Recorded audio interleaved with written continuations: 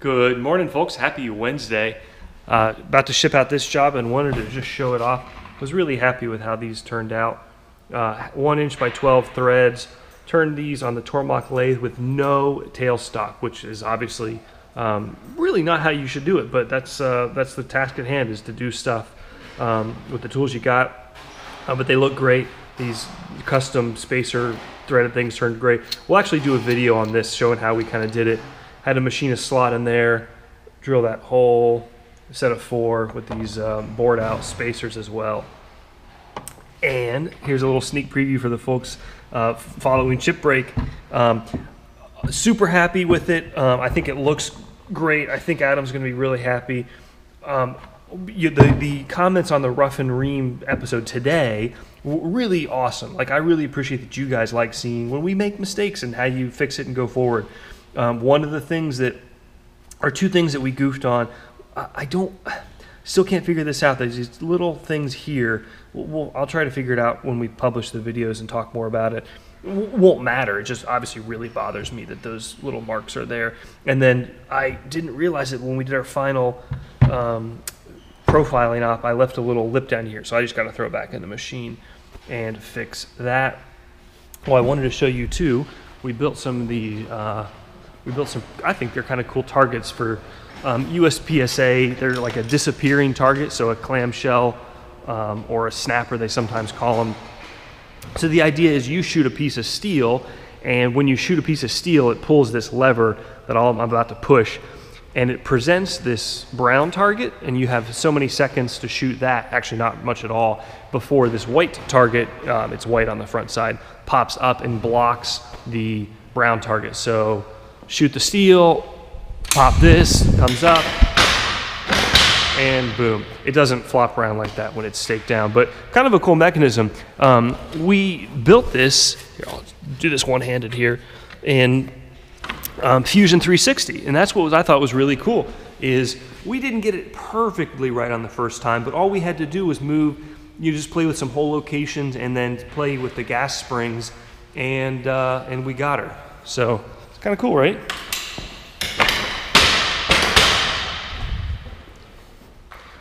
We're cleaning up today. Actually, our insurance company is coming by, and that's something I would like to talk more about with you guys. We've learned a lot, and it's been frustrating. You know, insurance is a good thing and it has its role, but in my opinion, when they want an out in any which way, it's not worth anything. You know, I'm not going to pay for coverage if I think they've got, you know. So one of the things they're debating on is whether we can make stuff where we help with the design, or whether it needs to basically be a completely proven out print.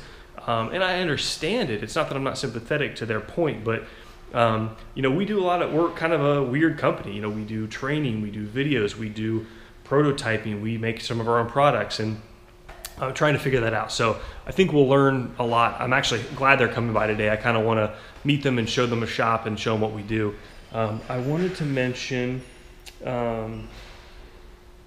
okay, so yeah, the next thing I wanted to mention, we had a lot of folks ask, you know, for more videos about the business side, which is something I love. You know, how do you get started? How do you bring work in?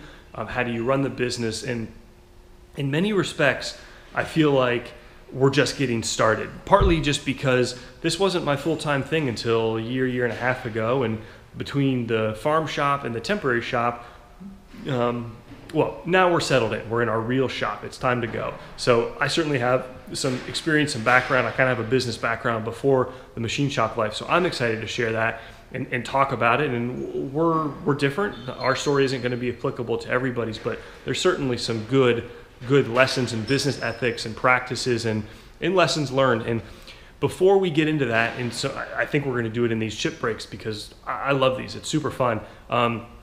I want to mention a book, and that book is How to Win Friends and Influence People by Dale Carnegie. And I read it once in high school or college, and it just didn't click with me. And then I reread it, I don't know when, but maybe, well, about 8 or 9 years ago, and it just clicked. And we'll talk more about it in some future videos, but there's a lot to me. It really explained people do things for reasons. And one of the things that always stood out to me is very few people argue for the sake of arguing. Like seriously, some people are bullies or want to be difficult, but most people have a point of view.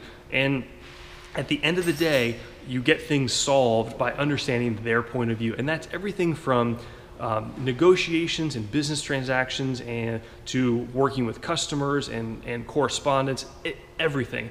The other big takeaway is people love to hear themselves talk. So if you want to do well, talk less, listen more. It's one way that I've learned so much is trying to, when I seriously, like when I had the chance to meet Tom Lipton last year for the first time, I had no interest in talking about my achievements. I just wanted to hear anything that guy could tell me, and trying to take advantage of stuff like that. There's more to it in the book, but it's really been a foundation for me. And I'm not one of those, self-help guys. I'm not one of those big, this book is the key to your future and it unlocks all the secrets. That book has been, it was a game changer for me. So I would really encourage you to read that book.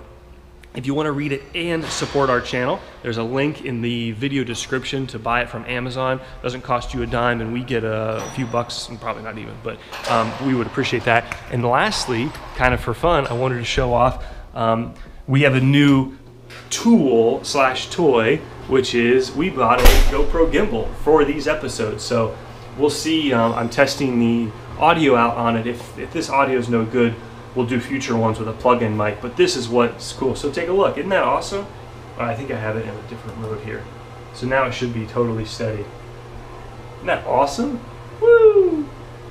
Really cool. So hopefully that makes these chip breaks better. I was also thinking, gosh, it would be so helpful to have this when we did things like touring Brian's shop, and we've got some other shop tours coming up.